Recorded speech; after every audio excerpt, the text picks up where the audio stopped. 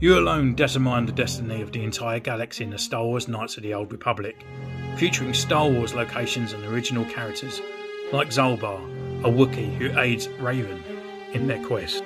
Hello and welcome to Centurions Corner, and today we are reviewing from Star Wars The Black Series, the Gaming Greats line, Knights of the Old Republic, Zaalbar. Now this is one of the Wookiee characters that you could actually play in the game, just for your backup on parts on that one, and it's a long time ago since I played it, but I kind of slightly remember walking around with this character in the background.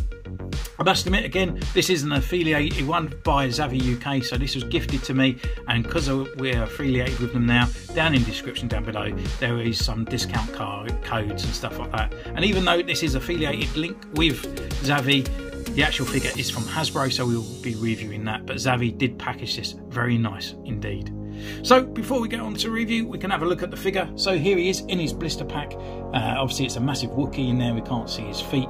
Done in a nice blue with the Gaming Greats, with Zaalbar on the side, and obviously the picture again, and his bio, and his number 4 in the Gaming Greats line.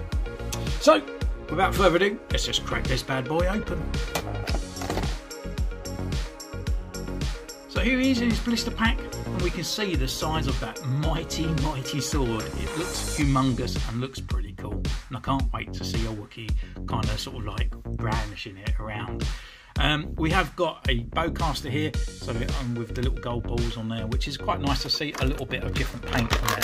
So take them out of the packet to get our first impressions, and I'm not expecting much. I'm kind of expecting just basically another Chewbacca body, but it looks pretty cool. He's got enough differences there with his feet and the colouring of his hands. So we're going to take some pictures, and we see you in a moment.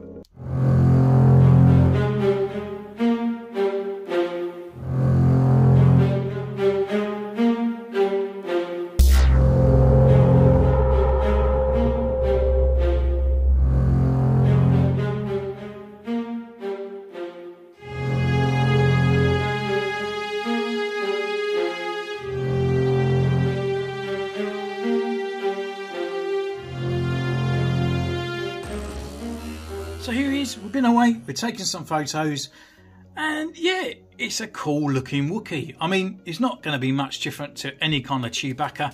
It's literally the same body as him, with a slightly different sculpt face, and looking a little bit more angrier with a huge bastard sword. So taking a look at Zaalbar here, he's obviously from the Knights of the Old Republic, and he does come with a bowcaster. Again, looking pretty cool, he can hold it quite nicely in his hand. Obviously sculpted after Chewbacca's as well as his hands as well, so no guess that he can actually hold it well. The actual bowcaster itself is not too bad, and this bit on the top is actually stuck on for a change. Normally some of the Chewbaccas, they kind of fall off, they are part of that. However, this was in 2 parts that we needed to add this on. So it's done in a sort of like a kind of gunmetal grey. It's not the worst that Hasbro's ever done, but again, it's sort of done in a kind of a plastic-esque looking kind of paint job or plastic there, but they have golden off the balls on the end, just probably in time for Christmas, even though this is now in the new year. Also, the other accessory he comes with is this giant sword here. It's done in a sort of like a very red plastic here on the side, got a nice gold hilt and the silver, and then obviously the nice kind of chromy silver on here for the actual sword itself, and it is massive even compared to a Wookiee, which is pretty cool. You can hold it quite nicely in both hands. You don't expect to get any kind of like ginormous kind of swing looking things out of it, kind of like at the ready kind of pose that you're going to get out of this guy, because obviously he hasn't got that kind of articulation wildness here in his torso and his upper arm and stuff. Taking a closer look, we can go through his articulation. So as you can tell, the head isn't got much there because of this giant beard and all that down here. So really left and right don't really work, down don't even work, up slightly. Arm wise, we've got the rotation around here, comes up this far, rotation here at the elbow, single elbow joint that comes up just about 90, rotation here at the wrist, and there is a slight hinge. Waist wise, we can turn this far and back, but this kind of pins him down just slightly in there, so you ain't going to get that far out of him. Leg wise, come up this far, forward, upper thigh rotation, we've got a single knee joint just down here, and then we have the rocker and the pivot at the ankle.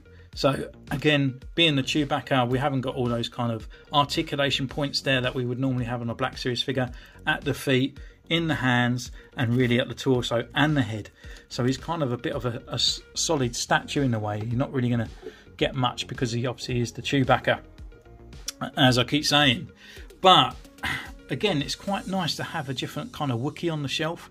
It's just enough paint job on there not to bring it in line with Chewie, but I would kind of liked maybe some extra kind of furring and stuff down on him. I know it's based on the old computer game, but it would be kind of nice to have a little bit of kind of definition in there in his fur and stuff there, just to sort of give him a little bit more kind of shagginess look on it. But again, another massive thanks to Zavi for supplying this figure, and don't forget they're helping out the channel and being affiliated with them, and they have given us some nice discount codes which are down in the description with all the descriptions on how to use it. So if you're looking to purchase a brand new figure, then head over there for Zavi, because most figures now are $21.99, and using that 10% discount actually saves you £2, so it's kind of making the figure go back down to $19.99, or free post and packaging in a way if you look at it in that kind of way. So thank you so much for joining this one. Don't forget to comment down below. Did you pick up this guy? Did you leave him on the shelf? Or is this review now changing your mind? Let me know in the comments. Don't forget you can subscribe, you can follow me on Instagram, and I'll see you next time. Take care. Bye.